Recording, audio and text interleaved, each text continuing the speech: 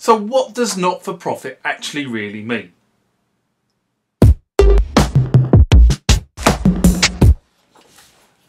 So before I start, this is not a defence of Behringer. But I do think there is a distortion going on by people who seem to look for an opportunity to have a poke at Behringer. This rant is related to an article I read earlier this week about Arturia's Keystep and Behringer's Keystep clone being sold for the same price. And how can this be if Behringer claimed to be a not-for-profit organisation? The poke was that Behringer are making a profit if they are selling it at the same price, and therefore they are not for profit. Remember, like, comment, subscribe to the channel. Go over to Instagram and follow me there. Go over to Facebook, follow me there. That's where the normal notices are. And consider becoming a Patreon.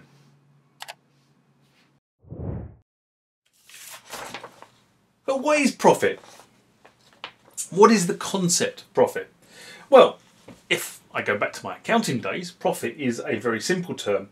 It means that the cost to produce the goods is less than the cost you sell the goods at, and therefore by definition you must make a profit, being the difference between the selling price and the cost price.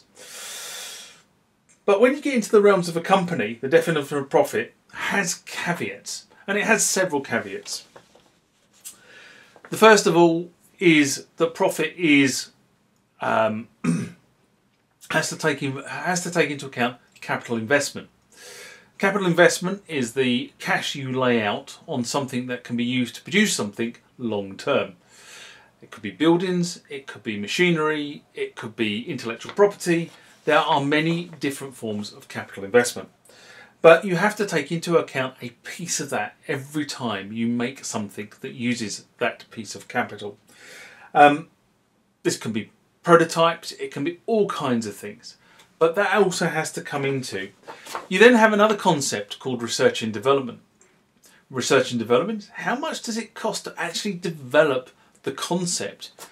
And you might never actually find that what you've done becomes a sellable product. A lot of companies do R&D to prove something and then shelve it.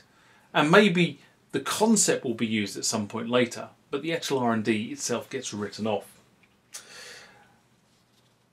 And then you've got non-product related costs. How do you pay your staff that don't actually make anything? This could be marketing, it could be finance, it could be management, it could be all kinds of different things that aren't directly related to making the product, but they still have to come into the mix. So there's a number of different things that come into whether a company makes a profit or not. So what, I hear you say. So what indeed?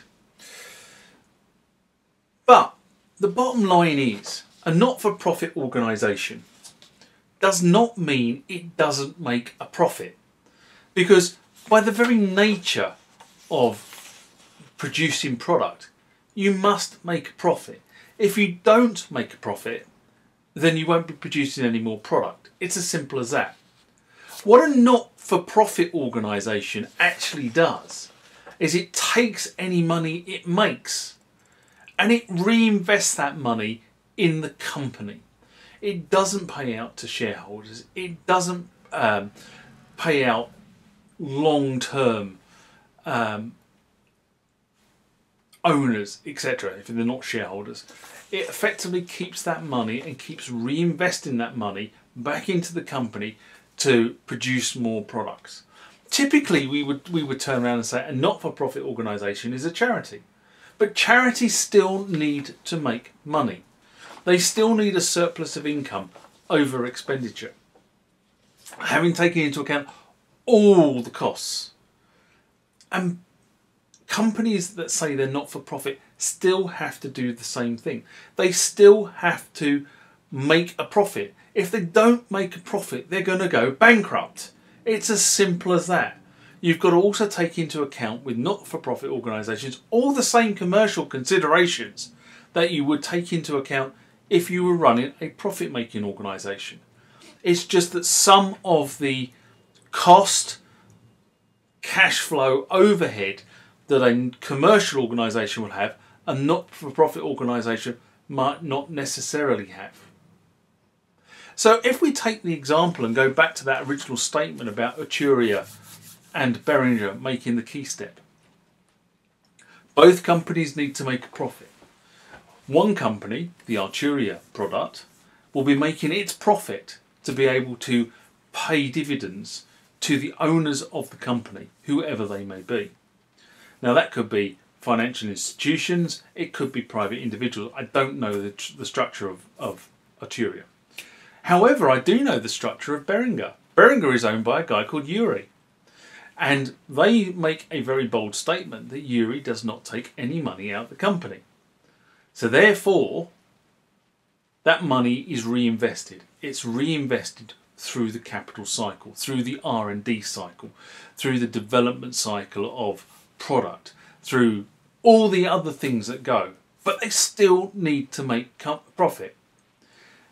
And this is my point. This is the reason why it really gets my back up when people make statements like they're a not-for-profit organisation and they're making a profit. The reality is, if they don't make a profit, they won't be around. And if they won't be around, love them or hate them,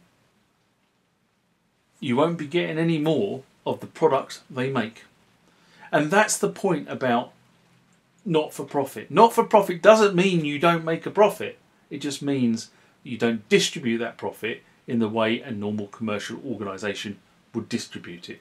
You put the money back into the company to allow the company to grow. I hope that clears it up, because it really annoys me that people try to make a moral stand on something they really don't understand what they're talking about. And on that note, I'm going to turn around and say, on this one, live long and prosper. Bye-bye.